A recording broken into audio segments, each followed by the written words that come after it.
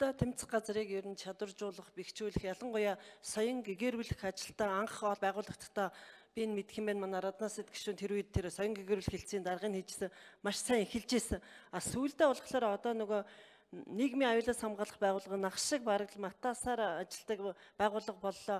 Хэн илүү матас юм уу одоо тэрийг шалгаж гэвэл үзэмжээрээ тухайн хүнийг шалгадаг тийм байгууллага болж гэсэн олон нийтийн шүүмжил бол гараад удаж байгаа л да. Тэгээ би инх жаргал хурандаагаас нэг одоо 8-9 сарын өмнө асуулга тавьж исэн. Тэр асуулга тавьж байхдаа хэлсэн л дээ.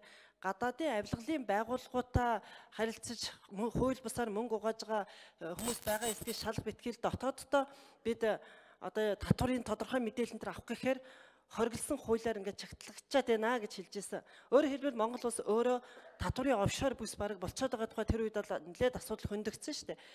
Энэ учраас танаас яг энэ хоригдсан хуулийн чагтыг мултлах тийм хуулийн төслийг боловсруулад оруулаад ирээ. Тэгээд та нарыг дэмжиж хамтарч ажиллая гэж хэлж ирсэн. Тэгэхээр энэ ажилд явц байна уу? Энээр юм хийгдэж гэнэ үү? Энэ дээр та тодорхой мэдээлэл өгөөч. Нэгдүгээрт. Хоёрт нь бид сая утааны тухай ингээл хүн бүхэн л ярьж байгаа л дээ. Гинт өнөөдөр ухаарсан юм шиг их хурлын өргөдлийн байнгын оройчлол яг өнгөрсөн хавраас эхлээд сүүлийн 2 жилийн турш энэ утаатай ажилтдаг хариуцдаг байгууллагуудаа нэлээд тулж ажиллаж байгаа юм. Тэгээд ингээд бүх энэ чиглэлээр явдаг байгууллагуудаас үзэхэд сүүлийн 10 жилд гэхэд хараа 210 тэрбум төгрөгийг зарцуулсан байгаа. Тэгээ энэний юу нь гэхлээр нэг 110 тэрбум нь төсвөөс 120 тэрбум төгрөг нь гадаадын зээл тусламжаар ингээд орж ирээ зарцуулсан байна.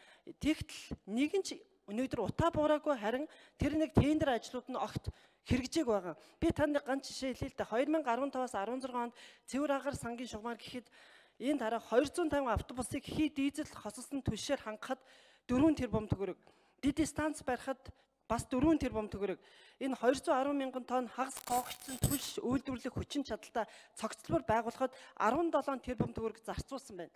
Тэгээ бид нар сая өргөдлийн байнгын орон дээр яг энэ хариуцж байгаа дарга нарын дуудаад энэ ажил ямар явцтай явж гэнэ гэсэн чинь ямар ч явц байхгүй. Зогссон, тендерүүд нь бодлоонтой болсон. Гэхдээ тэр компаниуд нь одоо мөнгө төгрөгөө авцсан, хэрэгжүүлжсэн газрууд нь солонгос болгосон гараад явцсан. Одоо тэгэхээр юу байна? Мөнгө нь байна уу гэхлээр юу ч байхгүй. Хариуцах эзэн байна уу гэсэн. Гэхдээ бид нар тухайн үедээ ингээл ярьж байсан. Одоо тэгээд тэрийг мэдэхгүй байна гэд нийслэлийн болоод тэр байгаль орчны яамны бүх удирдлагууд ингэж ярьж байгаа. Тэгэхээр энэ мөнгө хайччих гэдэг дээр уг нь авилгатай тэмцэх газар ажилламаар байна л да. Заавал хэн нэг нь матаас гэж юм уу дуудаж ирэхж байгаа биш. Харин та нар энэ юм яригдаад байдаг. Их хурлын төвшөнд ингээл яригдаад байна. Гэтэл энэ хаагур та нарын анхаарал гараад явдаг гэдгийг би ойлгохгүй байгаа. Одоо тэр саяын автобус гэдэг дээр бол бүр ноцтой юмнууд ярьж илээ л дээ. Тэр нийслэлийн удирдлагуудын яриаг нь бүр ингээд шахаад төгөөд тэр нь хаана дээр ямар хоёр компани байгаа ингээл компанийн нэр нь хүртэл тодорхой. Авсан эзний нэр нь байж байгаа. Гэхдээ мөнгө байхгүй болсон. 17 тэрбум байхгүй болсон. 4 тэрбум байхгүй болсон гэдэг. Тэгээ энэ мөнгүүд чи өөрөө өнөөдөр бид нар утаатай дахиад тэмцэх, утааг бууруулах тухай яриад эх оны төсөвт 17 тэрбум төгрөгийг нэмж тусгаад байж л да. Гэхдээ агарын бохирдлыг бууруулах, утаа арилгах чи өөрөө бизнес болоод хувирсан байна л да. Энд маш том авлигалын сүлжээ сүүлийн 10 жил үүссэн байхад би миний мэдхээр цэвэр ангаар сангийн нэг 2-3 хүн тухайн үед нэг хариуцлага тооцож ял оноосон байх. Тэгэл дараа нь тэр таг болсон. Гэтэл чимээгүй юм хүн маш их байна шүү дээ. Тэгэхээр энэ асуудлуудыг та нарын анхаарал байгаа юу? Энэ дээр шалгаж байгаа юм байна уу? Мөсөн үлийн оройг та нар юу харж байна уу? Нэг хоёр хүний тухайл нэг офшор мовшор гэж яриад байдаг. Гэтэл энэ нэг нэр нь мэдгэдэггүй хэрнээ удаадаар юмд холбогдол явуулдаг. Тэгэл чимээгүй юмнаас өнгөрчөөд байдаг. Эсвэл манай монголчууд ч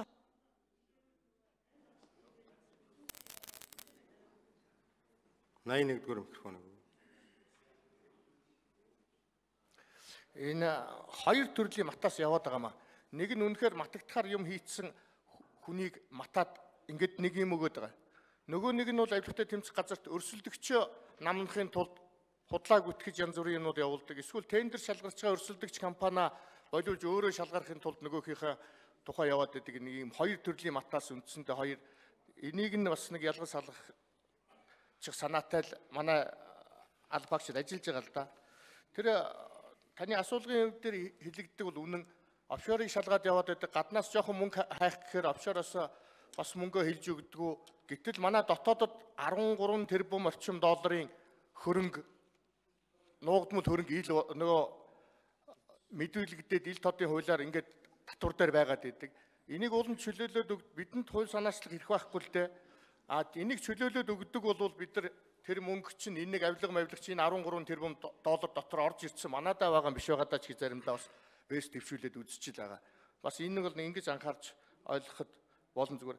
Энэ утаа төсөвтэй холбогдолтой юм дээр тендер гэдэг юм уу энэ дээр бол саяын тэр нэг олон нийт шүүмжлүүлээд байгаа нэг 3 хүн чинь нэг жоохон хяналт тавих гэж л эхлэл хийх гэж оролдож байгаа. Би тэгтээ чамбайхан шиг хийлэгчхэнд бол их болгоомжтой байлга эхлүүлж байгаа л да. Тэгтээ төсвийн гүйцэтгэл юм дээр бол үндэсний аудитын газар гэдэг тусгай чигүүрхтэй газар өөрөө хяндаг учраас бол бас тэр талын хяналтыг нэлээд сайжруулж өргөжүүлэхэд бас анхаарах нь зүйтэй байх гэж бодож байна. Зөвхөн биднээс хамаагүй гэж би бол хэлээгүй. Бид бол холбогдох хэсэгт нь бас анхаарал юмнуудаа бас хандуулж ингэж ажиллаж байгаа. За гişүүд асуулт асууж үг хэлж дууслаа.